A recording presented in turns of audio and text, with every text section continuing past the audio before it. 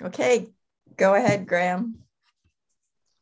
Hello, and welcome to the Biotensegrity Party with our guest today, Stephen M. Levin. My name's Graham Scarr, and I'm coming to you from sunny Nottingham in the UK. I'm Susan Lowell Desalorsino, coming to you from the strange land of Washington, D.C., United States of America. And I'm Chris Morita Clancy, coming to you from the Coast Salish territory, just outside of Vancouver, Canada. To let you know that this is a production of the Stephen M. Levin Biotensegrity Archive on Zoom, and we're also going live on YouTube. So I think to start off, we'll ask Steve if you'll give a toast to open the proceedings.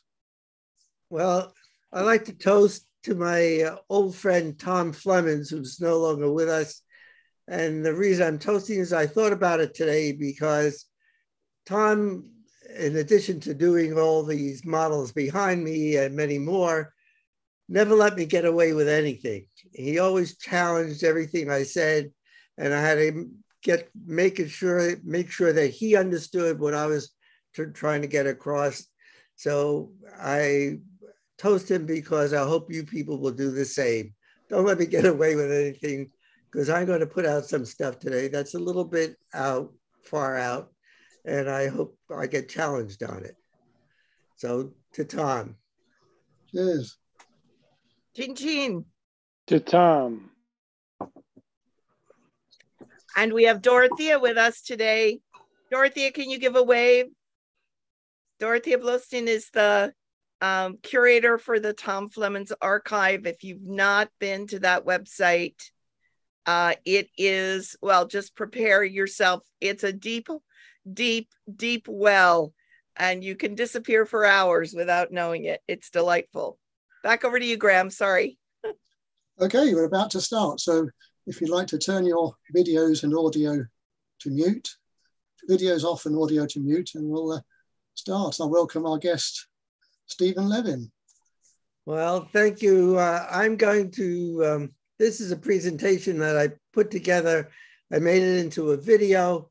It runs about 35 minutes. And I hope it gets everybody thinking and asking questions, because some of it is without any proof, just theoretical approaches to the problem. So let's give it a try. I'm going to share my screen here.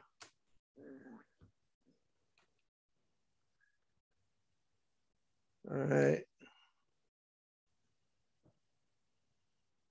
Ezekiel saw the wheel. He saw that wheel way in the middle of the air. Ezekiel saw the wheel. Oh, whoa, whoa, whoa. In the middle of the air, Ezekiel saw the wheel. This will be a discussion of the forces that get us to move, the dynamics of biologic systems. And I will use my friend Serge Gregovetsky to start the discussion. I've known Serge Gregovetsky for 40 years. In addition to his giving some of the best and most humorous lectures ever, he has provoked me into thinking thoughts that I would never have thought of without his input. One of them is, species survival is subject to the second law of thermodynamics. Simply put, if there's a less energetic way of doing something, organisms will find it. During my stint in the military, I learned the soldier's second law of thermodynamics. Never stand when you can sit, never sit when you can lie down, never stay awake when you can be asleep.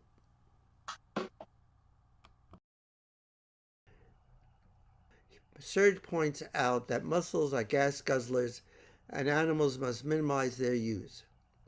This boils down to getting maximum movement while using minimal effort. Movement has two components, horizontal velocity and a vertical force vector, usually related to gravity. Together they produce motions that resemble a sine wave and the oscillations of a pendulum or spring.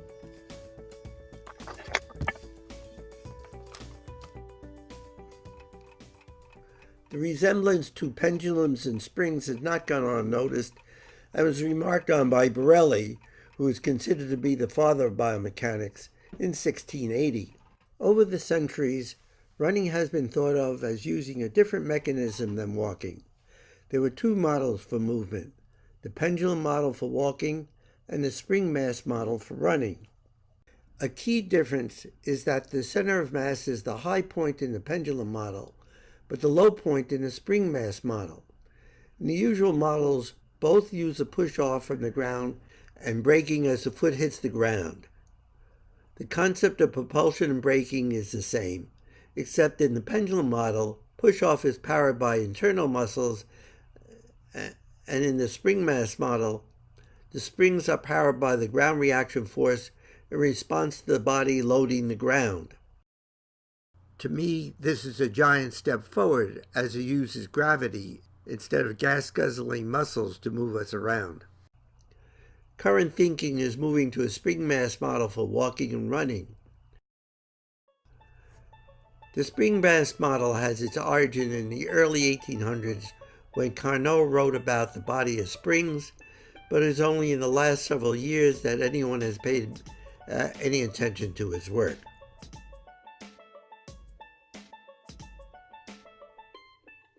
I think we can now say that both walking and running are based on spring mass models.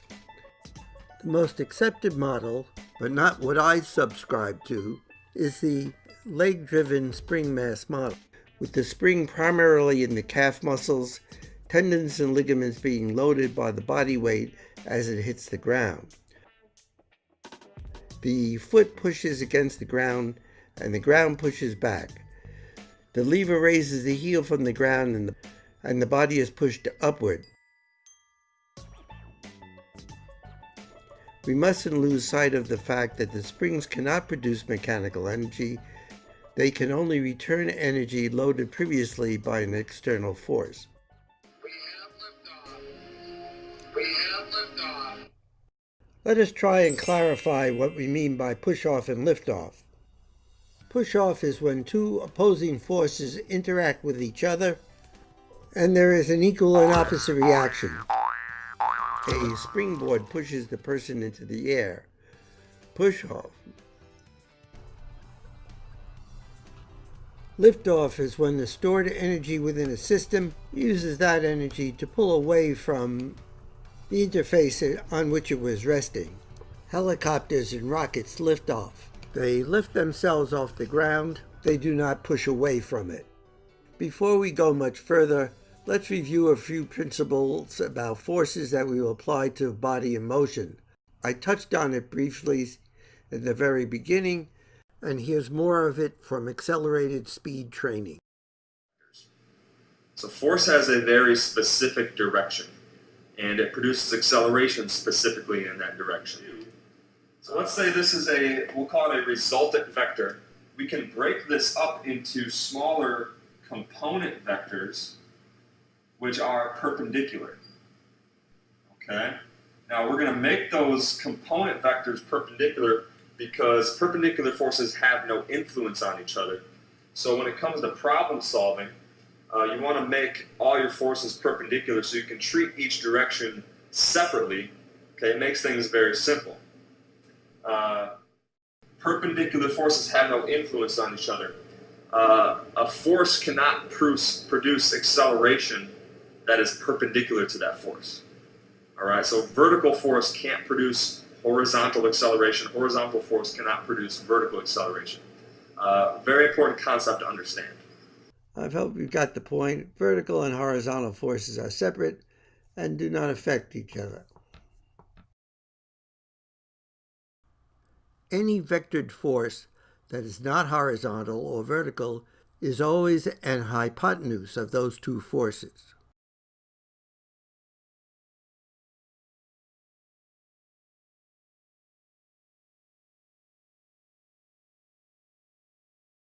And in case you missed it, here is a bullet being fired from a gun, assuming the gun is horizontal.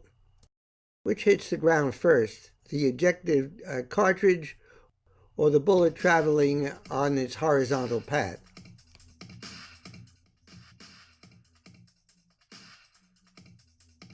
They hit the ground at the same time because the horizontal speed of the bullet has nothing to do with the vertical forces pulling the bullet to the ground.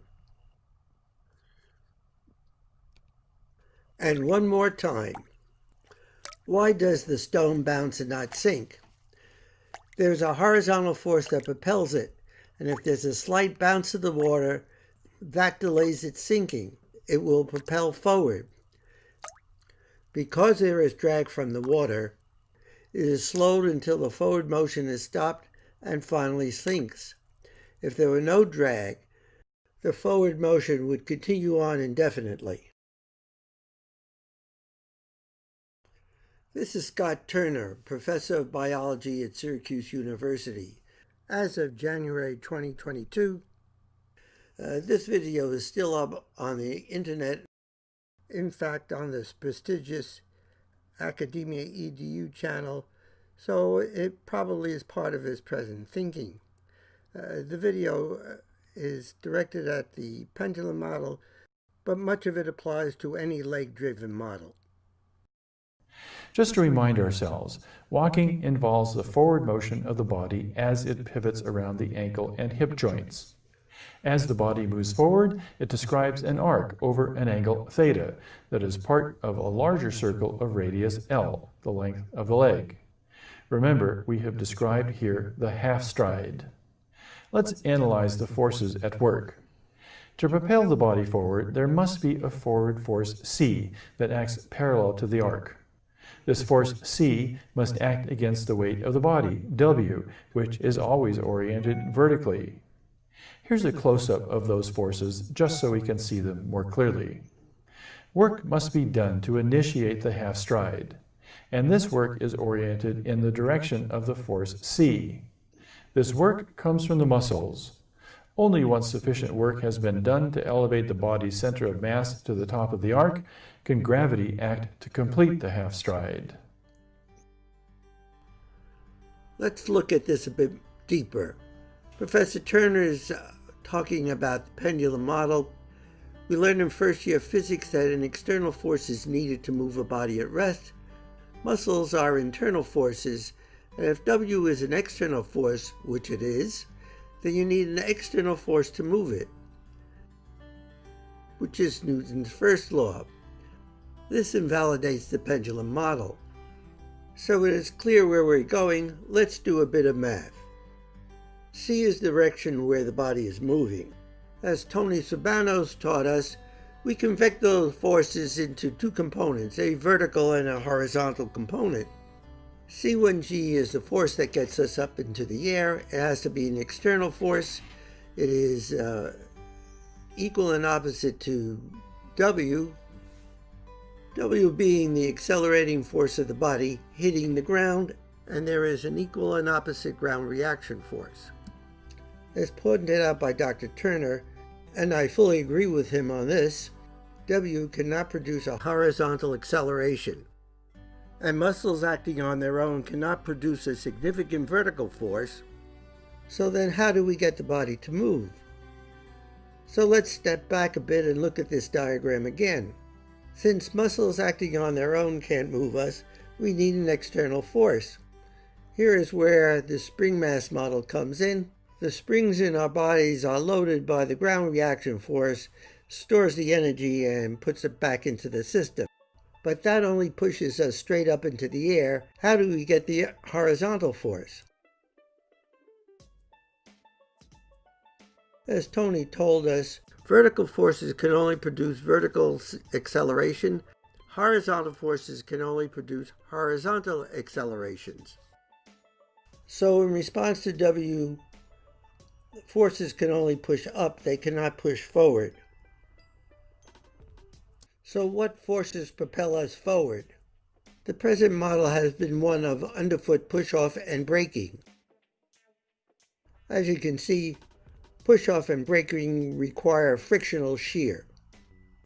In this limb-driven model, the foot shears against the surface of the earth and pushes back, giving us push-off. As my friend Grekovetsky would tell you, shear is the enemy. It is wasted energy and inconsistent with the second law of thermodynamics as applied to biologic structures.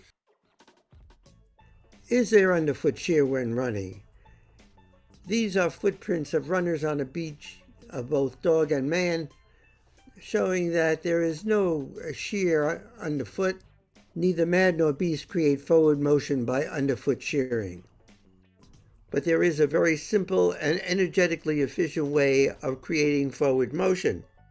All one has to do is lean forward so the center of mass is in front of the base of support, and you can see by vectoring the forces as Tony said we should, we end up with a downward motion and a forward motion, and gravity does the work for us. And it gets better. We are sliding over frictionless joints. So once we get going, there's really nothing stopping our forward motion except the wind. Although our foot may stop forward motion briefly as it touches ground, all the body parts from the ankle on up are happily moving along obeying Newton's first law, unimpeded by frictional drag. Second law of thermodynamics wins again.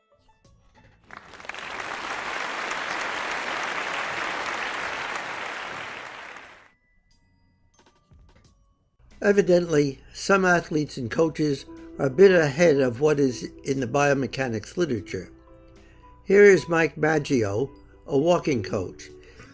As we walk, our center of mass needs to be directly over the ball of our foot as the foot hits the ground.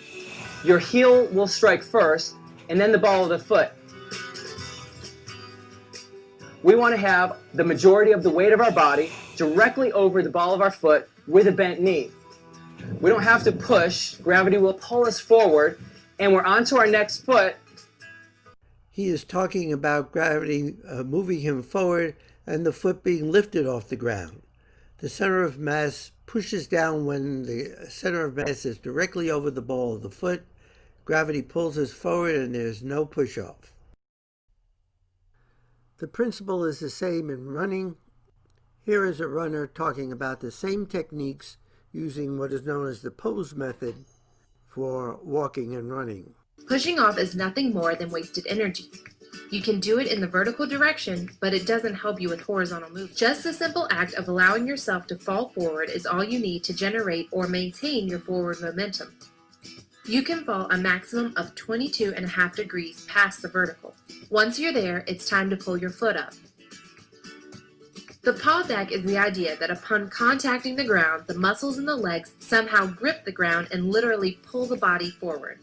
Realistically, this can't happen. Our muscles alone can't propel the body forward faster than the already existing momentum. We keep talking about the center of mass, but we really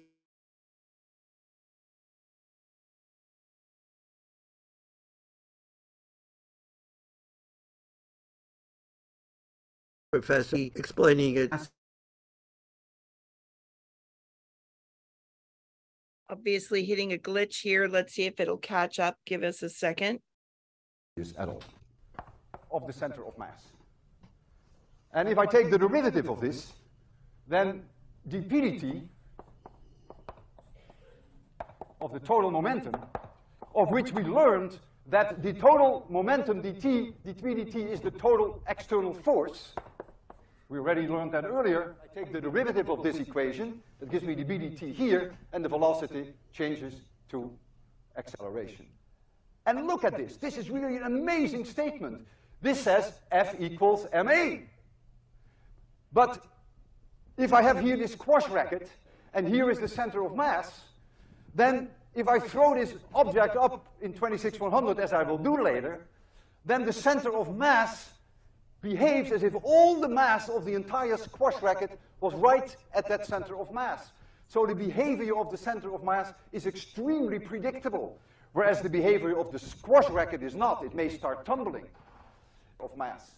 If I had here a hammer, this is a hammer. Steve, do we still have you? Obviously, we're a little off. And there were no external forces. I would be somewhere in outer space, you're muted, and Steve. it would have a. Sorry about that. Are you still muted? Let's see.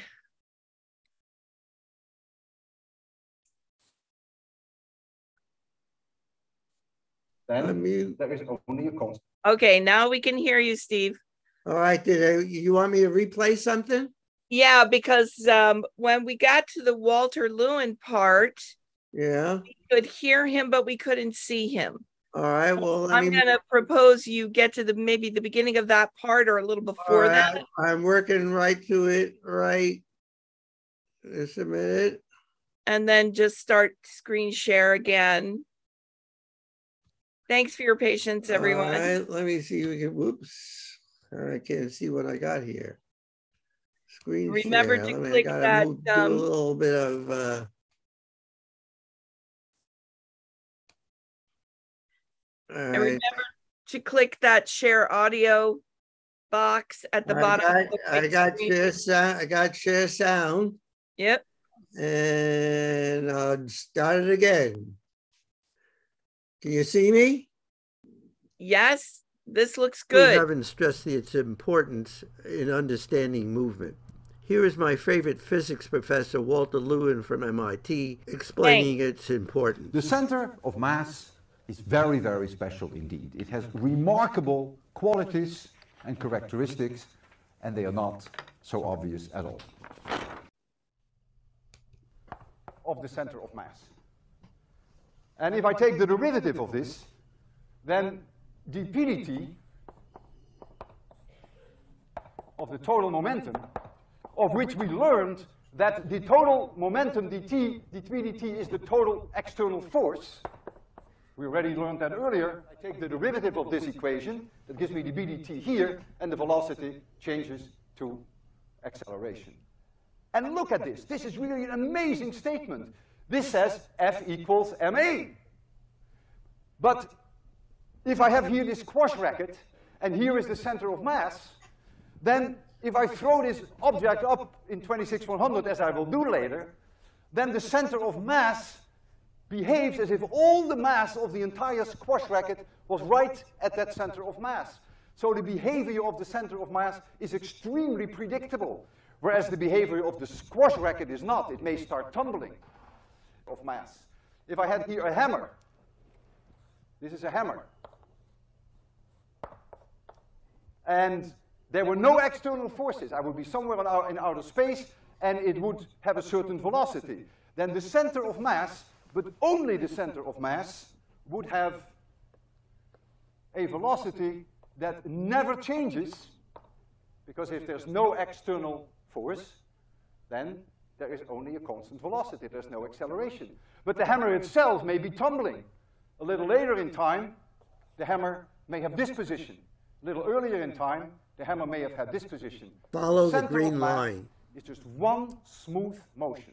That is very mysterious, that there is one and only one point in any one of us, in you, in me, in any object, that the center of mass behaves as if all the matter were together in one point.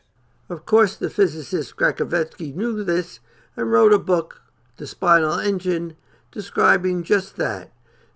Movement is from the center out, not from the periphery in. His video of a quad amputee demonstrating mobility through spinal movement is a classic. My take on this is that it is springs, not muscles, that fuel this engine. Unfortunately, Serge's book is out of print. With a little updating, it should be republished. I took this photo of mother and daughter walking in Guatemala several years ago. Fortuitously caught them in what is called double leg stance, but I see them as floating on air.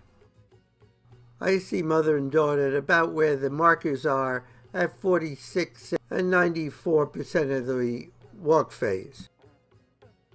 In the spring mass model, the low point of the center of mass occurs at single leg stance, depicted here at about 32 and 82 or 3% of the walk phase. As they are being sprung up into the air at single leg stance, they are less than full weight bearing between left and right single leg stance.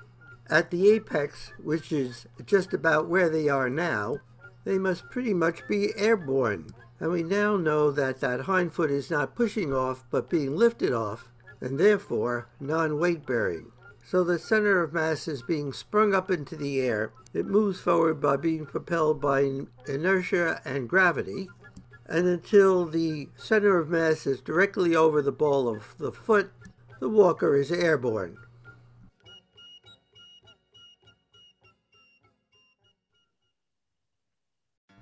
Let's revisit Carnot and his body springs. As you recall, an animal may be considered an assembly of particles separated by compressed springs. This chart depicts all sorts of springs in the body, but they left out what I consider the most important springs in the body, the bones. The usual discussion around springs in the leg always concerns itself with muscles. For some unknown reason, no one considers the bones. But of course, bones are much better springs than muscles, and Carnot did not exclude them from his description. When you load stiff springs like bone and softer springs like muscles in parallel, it's the stiff springs that do all the work.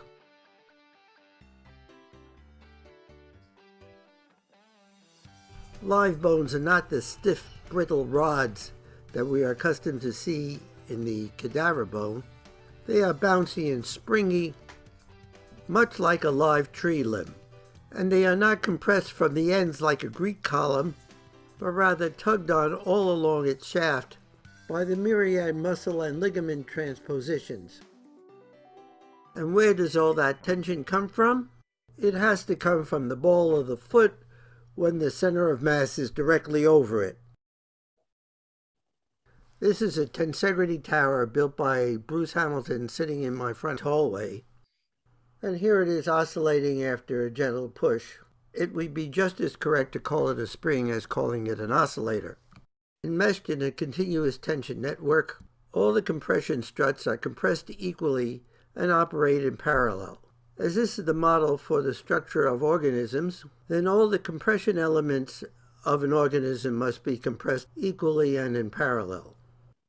I would like to try and clear up a bit of confusion about series and parallel. In physics, series refers to events occurring one after another. Parallel is when events are occurring simultaneously and towards the same goal. Series is like a link chain with each link attached one after another. Parallel is more like the fibers of a hemp rope that are entwined with each other. As we all know, a weak link in a chain will destroy the continuity of the whole chain. They work in series, and if one doesn't work, they all don't work. In parallel, they can work all together, but not dependent on each other, so that if one fails or not functioning, the others can still do their job. They are simultaneously independent and interdependent. Springs spread out in series get longer and flimsier and are never stronger than its weakest link. Parallel forces are additive, the more the merrier. Muscles and bones working together become co-workers rather than agonists and antagonists. If tension begets compression, and bones are set in a continuous tension network, compression elements in a biological tensegrity are compressed in parallel. I want you to meet Theo Jansen and his strand beasties that stroll along the Netherlands beaches powered only by the wind.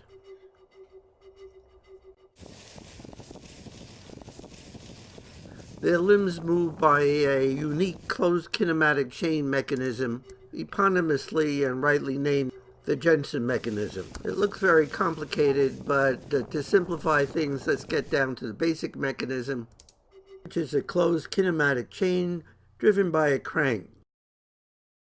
This closed kinematic chain is analogous to the pantograph, the sliding crank, the vector equilibrium, the Jacob's ladder, and the cruciate ligaments of the knee, that we have discussed in our article about closed kinematic chains in biological organisms.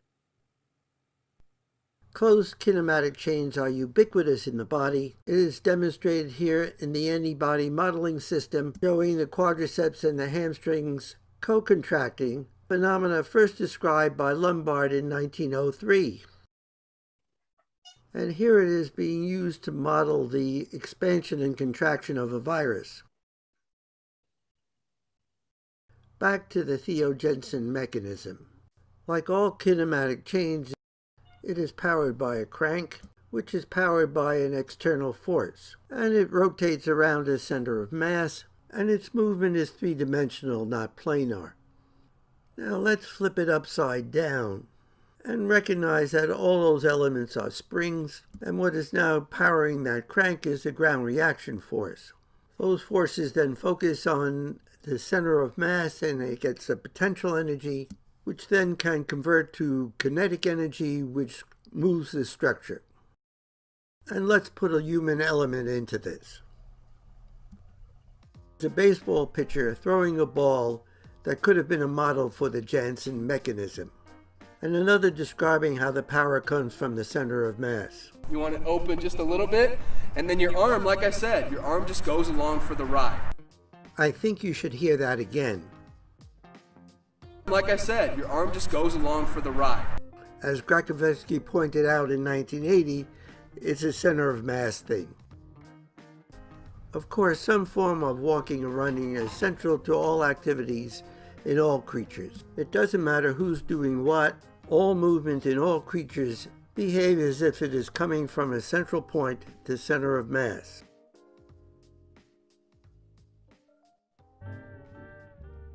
The toe bone's connected to the heel bone. The heel bone's connected to the foot bone. The foot bone's connected to the ankle bone. Walking and running is so fundamental that you would think the mechanisms were figured out long ago. Not so. Let's go back to the first slide where I talked about dynamics as being a branch of classical mechanics that is concerned with the study of forces and their effects on motion. The other branch of mechanics is statics, which is used to analyze systems that are not going anywhere. They're stuck in static equilibrium. Although articles and books were written about the motion of animals, most of what was written was really about statics and not dynamics of animal mechanics. Borelli is considered to be the father of modern-day biomechanics, and the principles he espoused in his book on the motion in animals in 1680 has essentially remained unchallenged until this day. It is static mechanics, with muscles supposedly doing all the work by pulling levers. Some 7 years after Borelli's death, Newton published his Principia Mathematica, in which he elucidated the laws of motion and gravity. And I suspect that if Borelli hung around a few more years and learned from Newton, he would have written a much different book. Movement is complex and swift and difficult to easily analyze until the 1890s, when Muybridge did this remarkable series of photographs. These were done at one of my alma maters, the University of Pennsylvania, a few semesters before I matriculated there. They were done on a series of photographic plates and were the precursor to motion pictures. For the first time, motion could be analyzed not just step by step, but fraction of a second to fraction of a second. Early on, there did not seem to be much interest amongst the scientists, but the artists seemed to pay attention. The science underlying biological dynamics really came into its own in the 1970s, with McNeil Alexander playing a major role in its development. His studies on the hopping kangaroo are a classic, and I pay homage to that work right from the beginning of this talk. A key finding was that kangaroos stored a lot of their energy in the springs in their legs, and they got that energy from the bounce on the ground reaction force. This was a key finding because it meant that the bounce in our step may be energized by external forces rather than internal forces, the muscles. But Alexander's work needs to be upgraded, and that gets us to Serge Grekovetsky's pithy aphorisms. Using internal springs powered by an external energy source makes a lot of thermodynamic sense. And the same can be said by replacing internally powered muscles with externally powered springs. And we mustn't forget that shear is the enemy. And any way that an organism can reduce shear is a victory for the second law of thermodynamics.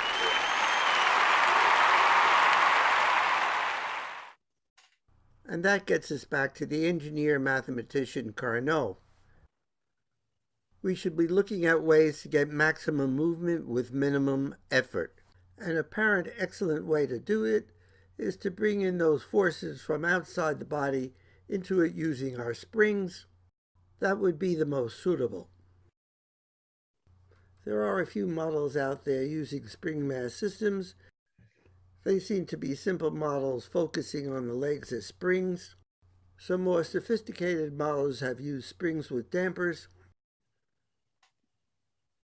But only one model I found is thought to include Carnot's concept that the entire body may be springs. But the root model being used is Borelli's lever model, and that model functions in series. And as we have discussed previously, springs in series are more likely to weaken a system than they are to strengthen a system. I cannot envision series springs as a useful model for dancing such as depicted here, where it is quite apparent that many of the body springs are operating simultaneously and in parallel. As we have already noted, tensegrities are springs, and that's made even clearer in Ingberg's model, made entirely with springs. There are tension springs and compression springs,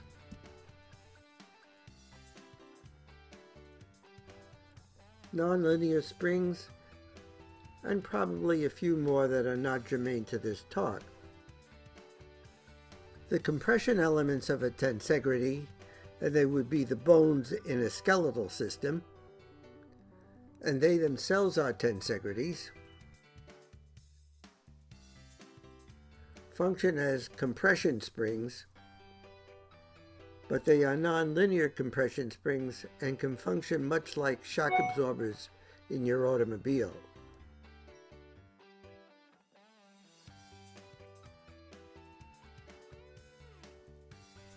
The interstitial fascia, the ligaments, tendons, and muscles all can be represented as tension springs. In a tensegrity tower, they would be represented by the tension cables. If muscles are being used isometrically and isotonically, as they frequently are, then they may best be represented as turnbuckles that adjust the tension in the closed kinematic chain, rather than just simple springs. And that brings us back to the heart of the subject, the center of mass. The center of mass is very, very special indeed. And to understand why, all you have to do is watch Simone Biles vault. Wow. I think the best that we have really ever seen her do this vault here in competition. Thanks for this time we had together.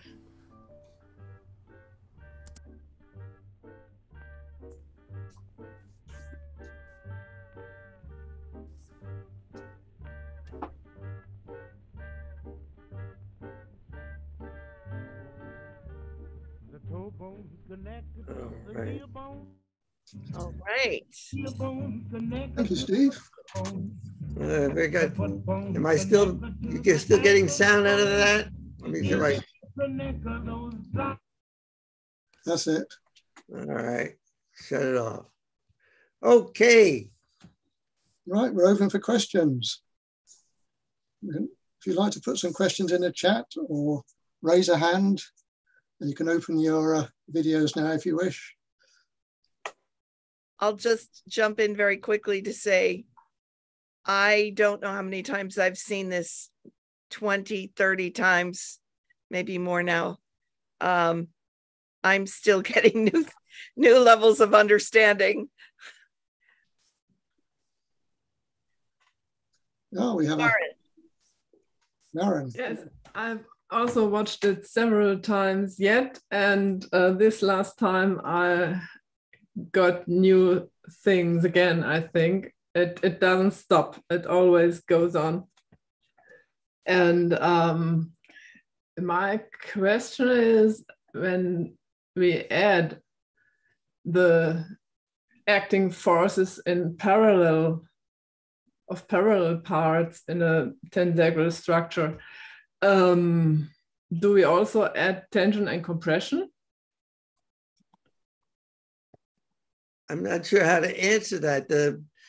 If you're just telling that the compression and tension are parallel structures, you can't think of them as operating separately. So that, you know, when you compress the bone to make it a compression spring, you can't compress one bone, you compress all your bones. Mm-hmm. And it's easy to see, just let me see if I got a piece of rope here.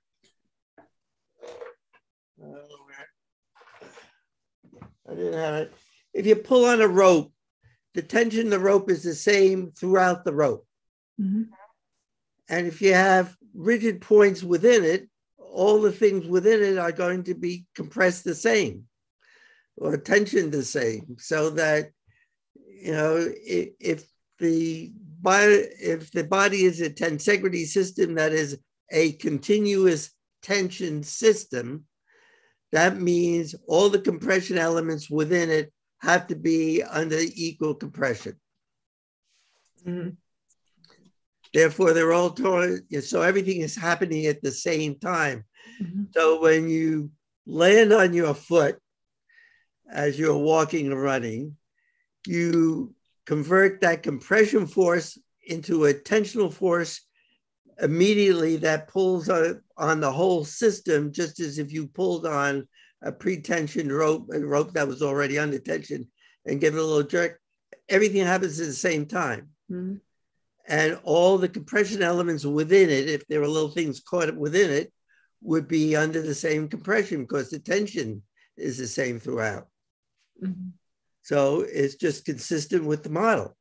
Now, if you don't accept the tensegrity model, then of course you're talking another story altogether, but that gets you into series. And we know that series weakens the system, not strengthens the system.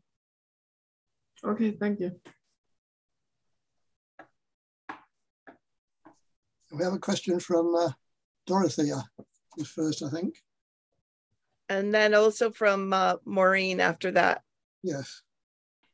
Okay, so we've all admired fantastic runners like in the Olympics, and there's a lot of people who do running training. And so obviously there's more efficient and less efficient ways of running. And what is it that running training is doing? I assume it's not just mainly making muscles stronger. Well, you have two kinds of running you have to be concerned with. One is the sprint, where you're trying to get the fastest in the shortest period, in the shortest period of time. And the other is in distance runner. In a sprint, you use up all your energy in 10 seconds. Now you have stored energy, you can get that right back, but the available energy is used up within 10 seconds. That's why, they run, they fall down. So what they have to do is come off the blocks falling on their face. And they're trying to get their feet in front of them before their face hits the ground. So they're moving their face very quickly in front of them, but not trying to get high in the air, because you lose time when you get up in the air, and you get more energy back, but you lose time. In a distance runner, it's the opposite. You want to hit the ground so that you go straight up in the air and then just lean a little bit forward. If you get straight up in the air, you store a lot of energy when you're up there, and then you bring it back down to earth and you bounce. So you want to get as much bounce in the system as you can, because that stores the energy and keeps you going. And it's almost, since when falling from a height, you are essentially weightless. That means as you're coming down, you can move your limbs and it's hardly doing anything else. Just, internal muscle forces move it without a lot of energy expenditure. So a marathon runner can just keep going and going and going. Now, when he starts going up and down hills, you get other problems in there, but assuming level ground, he can just go bounce, bounce, bounce all the way along. He or she, they. So you can just keep going with that. They get into trouble only at the end when they sprint at the last part of it. Otherwise, they could go on for another 26 miles. It doesn't make any difference. It's that last bit of sprinting that gets to them. Or if they're going up and down hills, it gets a little bit, cross country, it's a little more difficult. But flat, you just bounce along.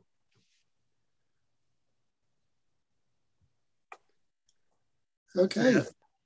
Some of the runners, as I showed you, some of the runners do all this instinctively anyway, but there are articles showing that if you distance runners should bounce higher. Excuse me. All right, Maureen, like to ask? Yep. So where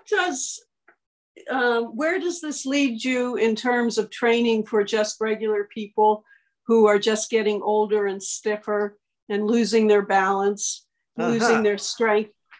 All right. Do they try to improve their springiness, or how do you look at it for regular people? Yeah. Well, one of the things you lose is the elasticity in your tissues, your springiness. And as you notice, as old people, we sort of shuffle along. I've said, well, I pay attention to what I said. And what I do now is I lean forward a little bit more when I walk. I look like I'm going to fall on my face, but it got my foot in front of me. I take a bigger step and more spring into it by doing it. So I don't shuffle along like us old people tend to do, because we lose our springiness. I don't know how to get the elasticity back in the system. That's part of the aging process. But that's one way that I saw immediately I could affect it. Just by leaning a little forward, I'm falling a little faster. That means I got to get my foot in front of me, take a bigger step, and get a little bit more bounce. I would just like to say that I've done a lot of ice skating, and it's exactly that way that I figured out for skating. You push a little bit with your legs, but mostly you lean forward. That pushes the weighted skate away, and the new skate comes in to protect you from falling. This applies to all activities. I thought it with walking and running, but it's all applicable to everything we do. So we have to rethink how we think about where we get our energy, where we store our energy, and how we get that movement. That movement comes from the center core out. How do we get that energy into that center core and out of there with the least amount of energy expenditure, which means we want to use our muscles less and the gravity more. And to get more out of the gravity, you need stiffer springs, and that's bones. Thank you, Steve. Maureen's question was a good one, because we're all getting older and it's more relevant. So, Lionel, would you like to ask your question? Yes, thank you, Steve. Can you hear me okay? Wonderful. I can hear fine. Really wonderful. I just wanted to suggest something you could add to your deck is, why are the recent runners from Jamaica so much faster? And there is research on the center of gravity and the size of their chest contributing to that speed. So that would 100% support what you're saying, that they're able to, the position of the belly button or center of gravity is somehow giving them their different body shape, in other words, is what's creating that speed advantage. Wow. it also brings up the point of what do you put on the sole of your foot? Because if you use any sort of cushioned sole, that absorbs that energy and you don't get it into the system. So of course, the best you want to do is barefoot. And from that point, you get it into your system faster and more direct without any interference with the forces. Can I just say, a lot of you will recognize Lionel as being the guy who's giving us the Tensegrity wikis and wiki. So thank you for that. And Lionel, do you have that research on the wiki, or would you be willing to share it with us? We'd love to see it. And Chris. Can I just jump in here on behalf of Lionel and say to Steve and Susan, I think Graham, your bio is up there. There's a whole bio page on the Tensegrity wiki and you're not up. There's a link. It's waiting for you. Maybe Lionel could talk about that a little bit. The most exciting thing I want to share is that we moved hosts with Biotensegrity with this group's help. Susan played a big role in that. But that host turned out to not be so good, and we had a lot of friction. So we now have a new host. We're going to pull the trigger soon, and mid-July, July 15th is our target date. So it's going to be so much easier. You'll be able to drag in images, which is something we've been dying to do because the old way was so hard. And yes, Tensegrity Wiki is a great place to collect anything about Tensegrity, and you're all invited to contribute. That's why it's called a wiki. Thank you. So Annette, your video's off, but Hi, thank you, Steve, for the presentation. I have a very technical question. At the beginning of the presentation, you showed the vertical versus the horizontal forces, and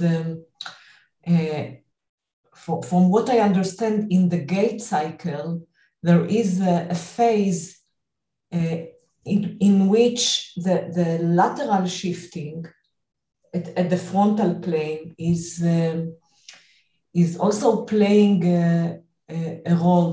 There must be a little bit of lateral shifting of the hip, so the tibia would be vertical to the ground when you stand on the forward foot. So I wanted to ask you: is this a shear? Is this a waste of force? The movement is really helical, so you're always twisting in that movement. So your movement is really not just forward and helical, but your bones are not lined stiff in a column when you hit the ground. In walking or running, you have a bent knee and a bent ankle and a bent hip and a lot of other things that are bent. So you really aren't, from the standpoint of alignment of bones, it makes absolutely no biomechanical sense. From the standpoint of a tensegrity, it works fine. Okay. But the spiralness is part of the movement of a tensegrity, and it's like a spring, you're coiling back and forth.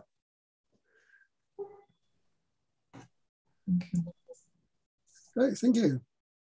We're rocking along well here. So Celeste, I'd like to ask your question. You're muted, Celeste. Are we frozen? Celeste, I want to know how frozen for me. Oh, Steve, that might be your connection. But Celeste, I want to know how hot it is where you are. Are you in the heat wave?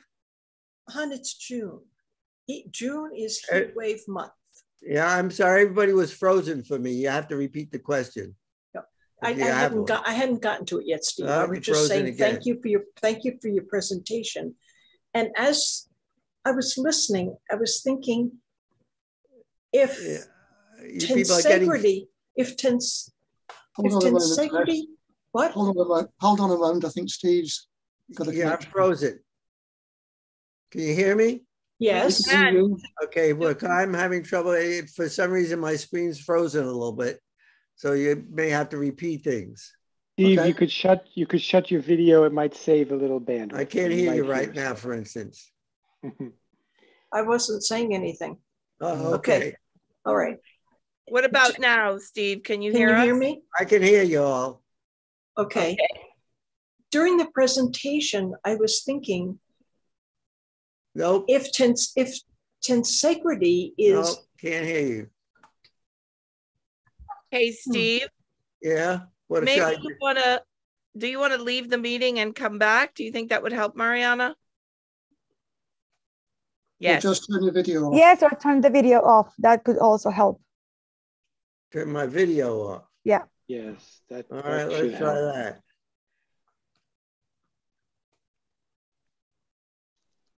Okay, can you hear us now, Steve? I can hear you fine. But yeah. Can you hear me? I can hear you. Okay. During the presentation, I was thinking, since we have arrived at this place of beginning to understand what tensegrity really is as a completely different paradigm of physiology and energy, and if the energy is from the inside out, then it seems to me to make all the sense in the world that the movement is energy from the inside out.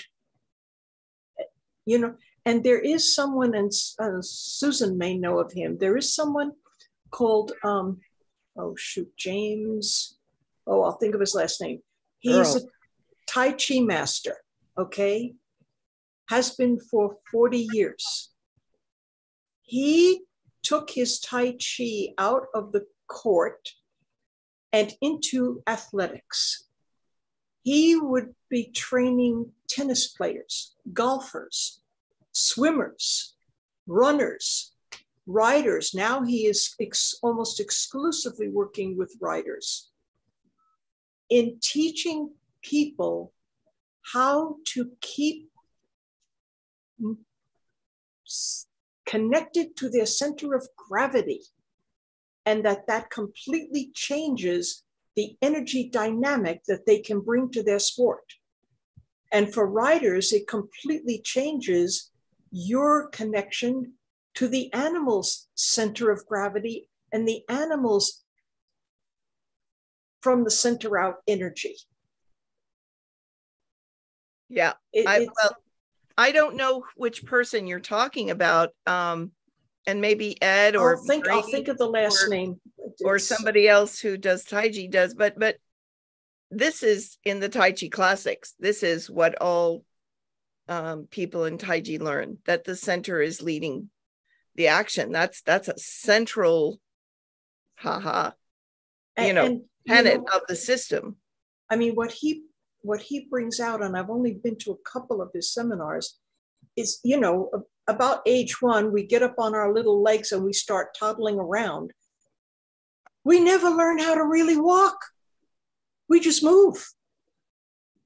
No one ever thinks, because no one else really knows how to walk. They move. And when you work from his principle, as you must know, Susan, it changes everything. And we assume that everybody who figures out how to walk figures it out in the same way. And I don't think that's quite possible. No, it isn't. And because the difference he has made in athletes, in their ability to use all of the energy in their body correctly, and what it has done for their sport, it is amazing. Yeah, well, what we try to do is put the science underneath that theory. He's been working from the Tai Chi people have done it for centuries, have worked that concept, but didn't have the science behind it. So we're melding the ancient history with modern science to understand it. Okay. Because yes, they were right, but now we have science explaining why they were right. And we've been wrong all along. Hey, Steve, maybe try turning your video back on and see if we get to keep you this time. It's nice to be able to see you. Thanks. I'm here. Okay, Chris. Thank you, Graham. I'm not understanding, Celeste, what you're saying, what you're meaning when you say we are understanding tensegrity with energy from the inside out. When I'm trying to understand what Steve's presenting, and it's taken me a long time, so now I'm a bit more confused, and that is in terms of movement in space, it's like the gravity meeting ground reaction force, and that's powering it, and then it's the release. Hold on, Chris, I'm gonna spotlight you. Okay, I gotta get my little pipe cleaner here. So, and I think I'm just misunderstanding maybe what Celeste is saying. So I'm understanding it as we step down, gravity, or the force of gravity meets now the ground reaction force, because we're in connection with the earth, and then releasing, that's where you get that little lift off. So my understanding is that, I don't know if this is the right word, please correct me, but it's being powered from the outside in, from the external force of meeting gravity and ground reaction force. So what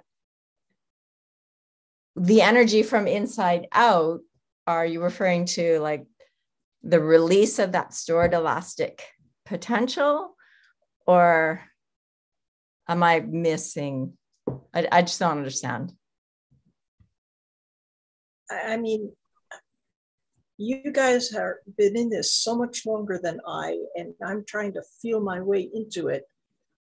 But, and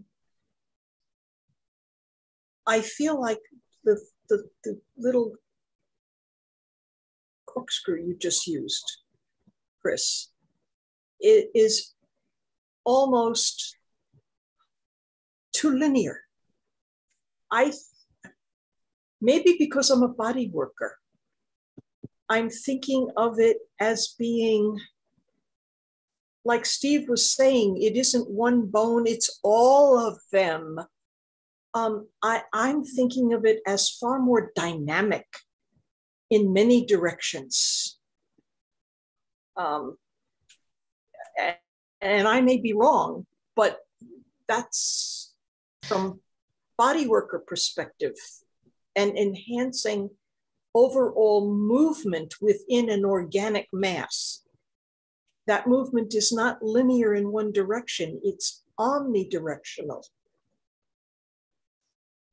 That's kind of, and maybe that's because of the perspective I'm coming from, Chris. Okay, so I agree, actually, the movement, like that's what I feel in my body as well. And I'm wondering if by energy, maybe I'm thinking something that different than you're thinking. That's why I use the word power, because I certainly have a sense of energy being in my system. But maybe we can talk about it some other time when we both have a chance to consider and play in our bodies. So I'm very interested in talking more, but I have a lot to process as well. Do you want to make a comment on that, Steve, or should we move on? We can't hear you. You're muted, Steve. Steve, you're muted. If you're doing any external movement, then you have to have an external force to do it. So if you are moving in space, in gravity field, you have to have an external force that's going to do it. And so any forces that you use have to be brought into your body from external, stored in the body, and then moved out. So you're like the helicopter or rocket that stores its energy and then lifts off rather than pushes off. I'm going to put it in a different way, slightly different way. Anytime your center of mass is moving somewhere else in space, if your center of mass is staying where it is, you can do that without external energy. But in order to get your center of mass to move in any direction in space, you need external forces. Would you agree, Steve? Yes, but you have to understand that each portion of your body also has a center of mass. So if you're just moving your arm, there's a center of mass in the arm, and then the same rules apply.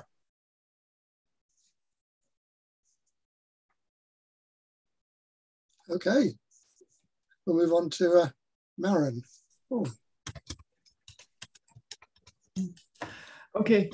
I was also thinking about that from inside out and from outside in, and I think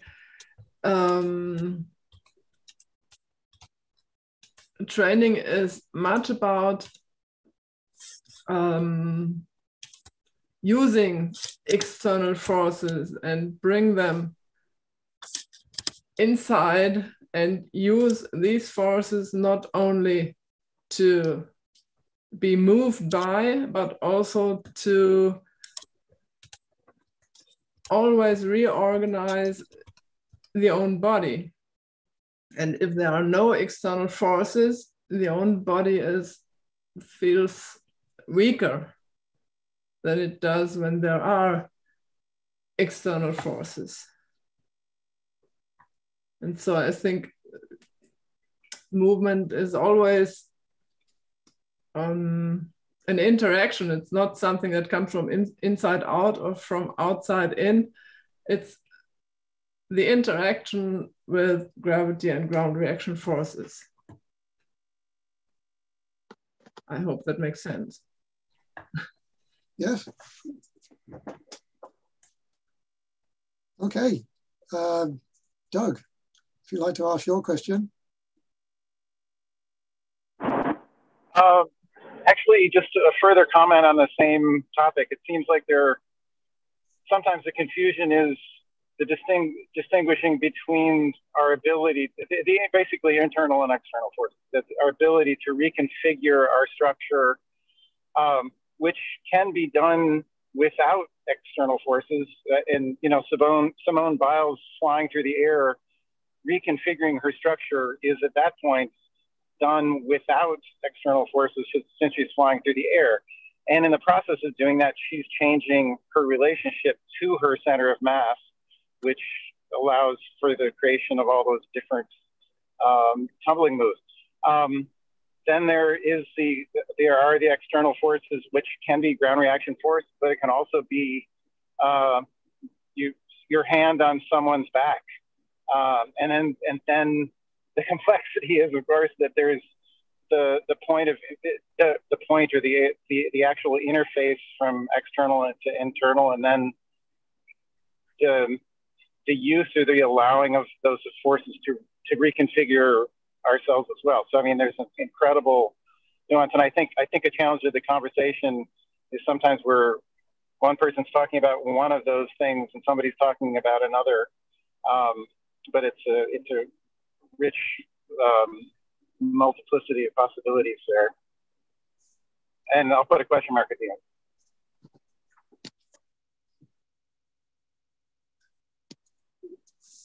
Can I just add a little bit to that?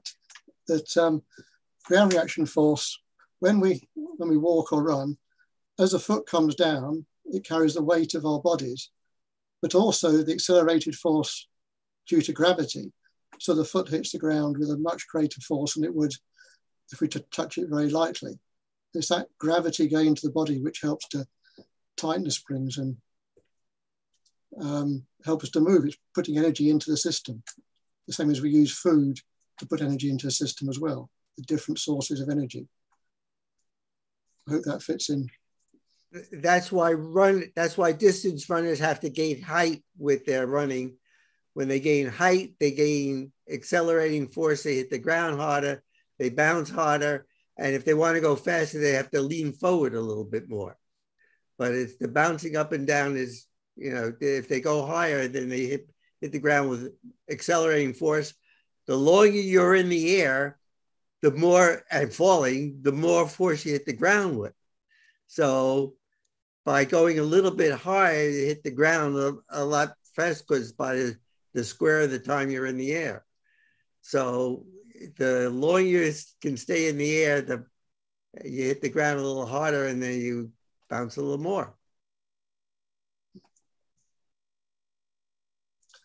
Doug, your hand is still up. Have you another question, or is anybody else? Another question. Yeah, another question. An actual question. Steve, you were contrasting the long distance versus the sprinting runners, and one of the aspects being that essentially the more and more efficient a runner becomes, they can essentially run all day long. And that you're leaning forward more to go faster, but also the sprint runners are actually exerting a lot of internal energy. People say that and I recollect that the 400 meter is the hardest race of all, because you completely spend all of your energy. We're losing you, Doug. So what if using that energy? Oh, hello? Hello? Can you repeat the last? Hello? Can you hear us, Doug? Yeah, I think I understand. Yes. Yeah, I think I understand the question enough. Cool. He wants to know, how are these people using their energy? Well, they're using their energy by punching the ground. They are expanding the body and striking the ground. So they hit the ground, they're punching it. And so they are pushing off in a sense, but they're pushing off to get vertical. So what they do is they're contracting their body and then expanding it and striking the ground. So they're taking that energy and beating at it, but that requires a lot of muscles to do that, because you're expanding and contracting your muscles, so it exhausts them. The distance runner doesn't do that. They try and keep their muscles isometric and isotonic so that they stay the same length and the same tension through their cycle movement.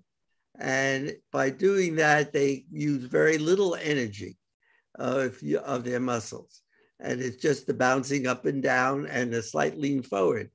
And by keeping their muscles isometric and isotonic, they waste hardly any energy, while the sprinter is constantly pumping those muscles and banging at the ground and hitting it. And that takes energy. It's just what Rakovetsky tells you. Right. Mariana. I just have a silly example of how this applies to normal life. Last Wednesday, I'm working out on a regular basis, but I think I overdid my workout. So every single muscle of my legs are painful now because of the work I did. So the only way I can walk is actually on my toes, and I'm kind of bouncing. And if I do that, they don't hurt. So if I try walking or going up the stairs normally, I'm in pain, but if I just jump in on my toes fast, there's no pain. So I think that's a very clear example of using my bones as the springs instead of my muscles to move, right? Yeah, just lean forward a little more. Yeah, of course, I'm doing that, but I have my back. And that's the reason why I'm sitting here in the couch instead of standing the same way I'm usually, is because I'm in such pain. I just sit and relax. So yeah, but I think that's a good example. Thank you, Mariana. Chris. Thank you. And I, like Mariana, have been really exploring this idea of the springy step, because we've been visiting it a lot in the Trailblazers, and I have a hyperflexible body that has for a long time been kind of like a sloppy tensegrity. And so for several months now, I've been going out for little jaunts in the woods that I'm not calling running, because it's not really running. And so my question, because of that, Steve, is you talk about the bones being the springs, the major springs, and you showed the picture of the something pot, where we know that the bones are the stiffest springs. So then they're doing the most of the powering. The dash pot. The dash pot. Thank you, Susan. And so my question is around this. So because I have been really focusing on the bones and finding the springiness in the bones. And then I've been also playing with or realizing that, but we're always working with the whole body. And so while my focus is on the bones, I'm also at the same time, increasing the tension in the soft tissue, say the ligaments, and releasing. So two things. One is that given the high jumpers have stiffer Achilles and such, that tensional spring could also be adding power. And that's a question, not a statement. And the second is, and at the same time, it does feel like my overall balance in my body of tension and compression is becoming more healthy. So you talk about, and Leonid and Marianne also talk about the muscles as being you talk about them as turnbuckles, or Mariana and Leonid about toners, tensioning the system. To me, it's kind of both and. Is that heading the right direction? Yeah. The importance is that if you're changing your length of muscle or changing the tone of muscle, you're using energy that you don't want to use. So you want to keep things isometric and isotonic. If you go back to the times you were doing any athletic thing, it's always ready, get set, go. The get set is when you're tuning up your muscles to its optimum for that particular event. And what you're doing is tightening your turnbuckles. If you don't recognize what a turnbuckle is, it's a turnbuckle. By turning this, you tighten the system. So what you're doing at that point is you're setting the tone of your muscles for the optimum event. At that point, theoretically, you don't want to do anything by loosening or tightening those muscles. So you want to keep them in a closed kinematic chain that is a constant. So everything is moving as one. Now, that's all theoretical, of course. Now, I'm sure there are instances when you have to change that, but that always uses energy. So the idea then is to set yourself so you are optimum isometric toned and keep it. And you can feel when that happens, and you can also feel when you lose it. Right. Go ahead. Yeah. So any rhythmic pattern exercise, running, swimming, walking, whatever, biking, any of those rhythmic pattern exercise, that's your optimum. That's when you are best, when you can set that tone and just go. So the asymmetrical movements and things like that, you're always changing tone because different things are happening. So if you're playing tennis, for instance, you're changing your tone all the time. But if you're running, doing a rhythmic pattern exercise, any of those rhythmic pattern movements, then you're trying to maintain the steady muscle tone throughout the system as a constant. Okay, and if somebody else has a question, then I'm happy to pass it on. And if they don't, I want to share something that Gwen and I were talking about. And Gwen is specifically hoping that you will answer for her. Again, you have to understand that I'm giving you answers that are all theoretical that I'm making up on the fly. Yeah. Essentially. This is not in any of the books. It is not the way it is taught in any of the books. This is the distillation of the concept of how a tensegrity structure will work. In an optimal or idealized setting, in an idealized way too. Go ahead, Susan, sorry. Yeah, but which is based on, the theory of the last theories that have emerged in the last 1,000 years, right? Theory, inventions, different things. There's something I said that is an absolute science. Right. It's pure, it's science. It's a distillation of the science. Okay. So we want to hear Gwen's question. Diane, did you have a question? I can't tell whether you're raising your hand or not.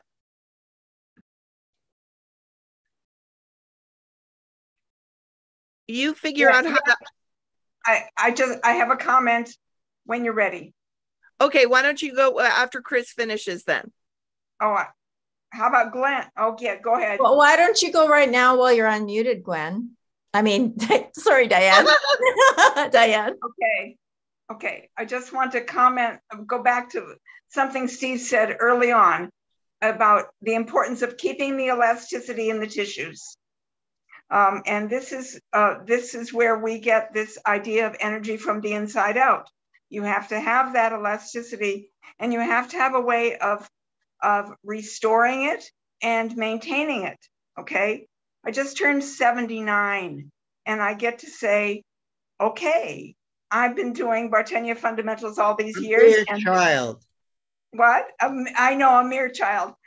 I've been doing fundamentals all these years, and this is why I am still on my feet. And I do that notion that you have that elasticity in their body. Your body is there for you when you need it.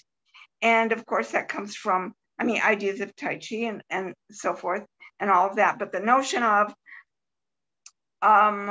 systematic variety of movement done in a rhythmic way is what works. That's my comment.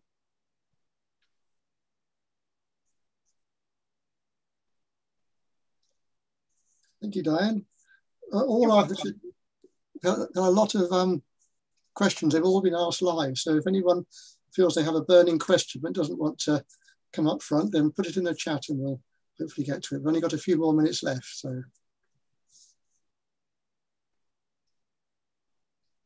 So Chris, maybe we can have Gwen's question then. Okay, if nobody else has a question they want to ask. So Gwen was talking about the turnbuckles, and our idea of a turnbuckle is it's shortening the muscle. And then also about my muscle doesn't like some people's do, but the, what do we want to call it? The condensation of a muscle and expanding aesthetically. She wanted more clarification around that. I see her.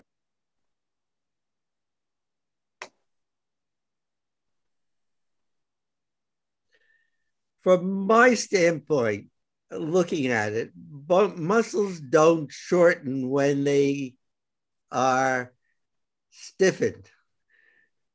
They expand when they are stiffened.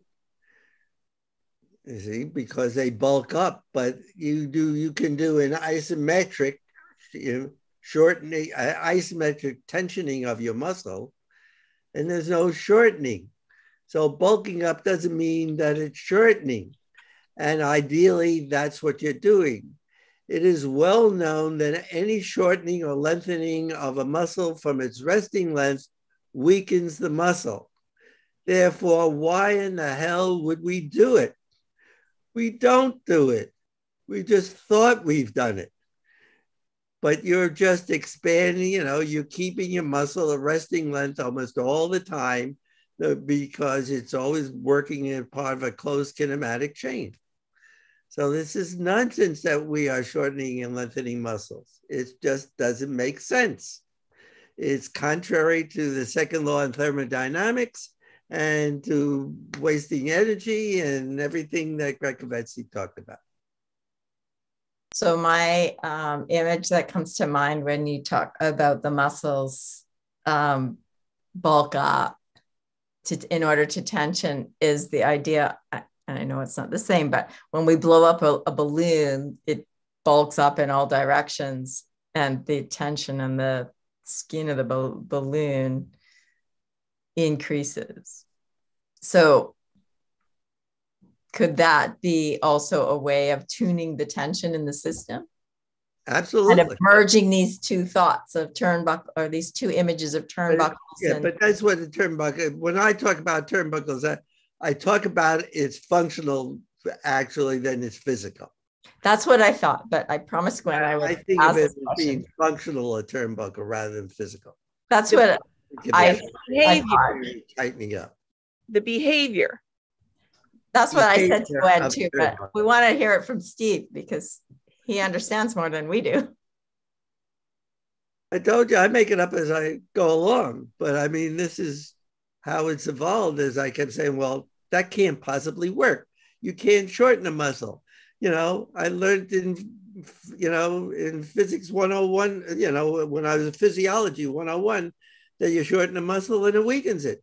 You lengthen a muscle and it weakens it. Why would anybody in their right mind be doing that?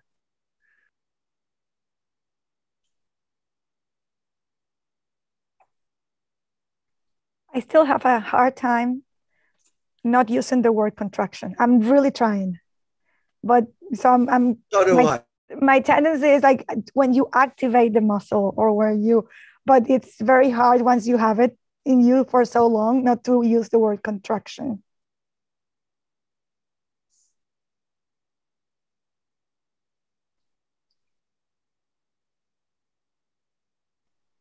Okay.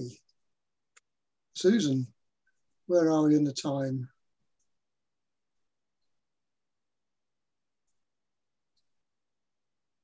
Sorry there. Hi. Yeah, I think we're probably getting ready for final toast. Steve, we're going to be toasting you happy birthday and bon voyage, I think. Thanks. Jumping over to Europe for a few weeks to celebrate your 90th.